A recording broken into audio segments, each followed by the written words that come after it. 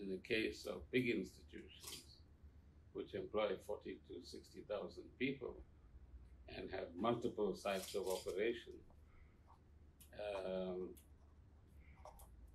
everything doesn't happen with 10 people at a head office. It happens at different levels, and it happens a lot on the ground. Excuse me. So, if you don't have those controls in place, on the one hand, and on the other hand, you still have the power on the ground of defiance. So he'll come from head office and say, you need to barcode each of these assets. And you'll make sure that not all of them are barcoded, or you'll take your grandfather's time about it. So in the meantime, you can steal parts, or get counterfeit parts, or whatever the case might be.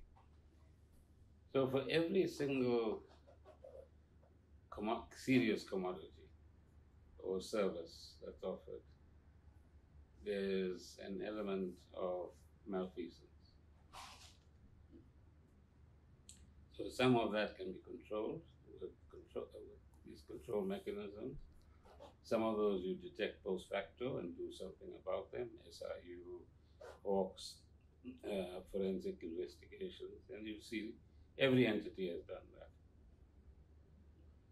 So the word governance is all embracing, but what do we mean by it?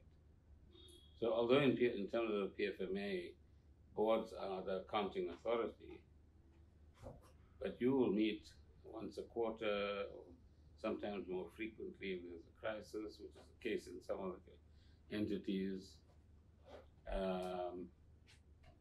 but you're not the management. So the next element is, what kind of managers do you have in place?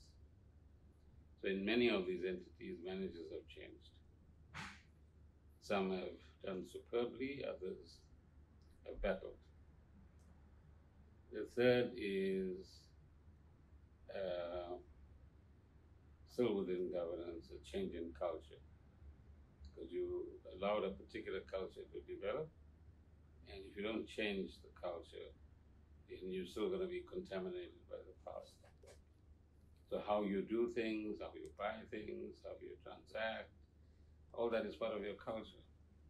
And importantly, work ethic, for example. So the current situation in several of the SOEs would demand urgency.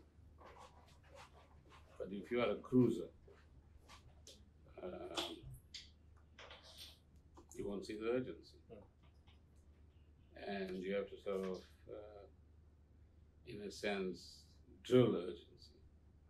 But that also requires tiers of management that understanding themselves and getting things done. So it happens in some places, doesn't happen in other places.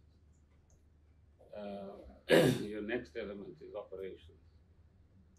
So in most of these entities, when you have capture, not only do you mess up governance, you mess up the operations, because your focus is no longer efficient operations and outputs and service.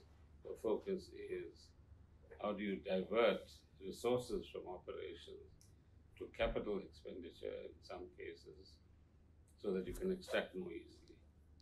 It's happening. Am I right? In most of the big entities. Jump in whenever you feel like, in case I'm going bananas or something. So what we're battling with in some places is, if you like, operational rigor. So you heard it on the ESCOM side, that there isn't the engineering discipline.